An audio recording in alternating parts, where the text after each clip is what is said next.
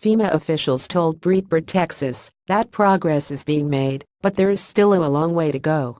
"We are working closely with our federal partners to support Governors Matt Porcello in their response efforts," of Federal Emergency Management FEMA told Breitbart Texas in a written statement.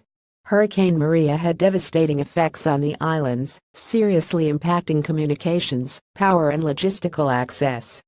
While significant progress is being made, there is still a long way to go. As access to ports, airfields, and roads continues to become available, additional resources will continue to flow into hard-hit areas. In addition to military resources being deployed by the president, FEMA deployed more than 500 people to both of the U.S. territories affected by the Category 4 hurricane that slammed ashore last week. FEMA Urban Search and Rescue Task Force members saved or assisted 557 people and 2 pets during a search of more than 2,600 structures. One high-priority success was the restoration of power to the Centro Medico Hospital in the Puerto Rican capital of San Juan. The Governor Juan F. Luis Hospital in St. Croix and the Schneider Regional Medical Center in St. Thomas are re-energized and re-established as mobile hospitals, the FEMA spokesman stated. The agency is also working closely with other offices and private sector partners to provide the availability, transportation, and delivery of fuel to the islands. In support of this mission, FEMA is working closely with the Defense Logistics Agency, U.S. Northern Command, the U.S. Navy, and the U.S. Coast Guard, along with private sector resources, officials stated.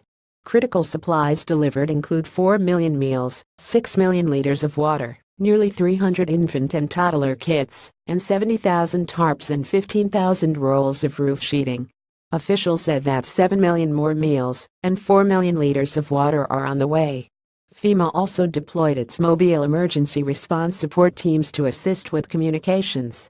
More satellite phones are on the way as well. The agency is being assisted by the following federal agencies: the Environmental Protection Agency (EPA) authorized FEMA and DOT to install and operate temporary water treatment units to provide clean water in the U.S. Virgin Islands. Department of Health and Human Services (HHS) and the DOT conducted medical evacuations for more than 150 patients from the islands to the continental United States. Medical evacuations from the islands will continue. A U.S. Coast Guard USCG mobile communications team arrived in Puerto Rico to help improve communications across the storm-impacted area.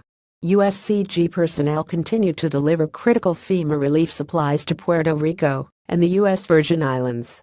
The U.S. Army Corps of Engineers uses deployed debris experts to assist FEMA with debris management strategies in Puerto Rico and U.S. Virgin Islands. Completed a blue roof install on Cyril King Airport on St. Thomas and St. Croix. Additionally, USIS has generators on hand in Puerto Rico and St. Thomas, with more en route. Federal Aviation Administration (FAA) operations personnel are on site in St. Thomas to evaluate, fix, and install FAA equipment in support of air traffic control operations. The National Guard Bureau (NGB) has thousands of Guard members on the ground in Puerto Rico and the U.S. Virgin Islands taking part in security and support operations. The Air National Guard is focused on transporting food, water, and communications capabilities, as well as rapidly increasing airlift into affected areas. Customs and Border Protection airplanes and helicopters are assisting with conducting damage assessment and search and rescue missions. More than 180 federal law enforcement officers are in San Juan and the U.S. Virgin Islands supporting search and rescue, medical teams, and other federal responders. Meanwhile, Puerto Rico Governor Ricardo Rossello warned his territory is facing a humanitarian crisis. He urged Congress to move quickly with an aid package and reminded officials that his residents are U.S. citizens too. "We need something tangible, a bill that actually answers to our need right now," Rossello told CNN.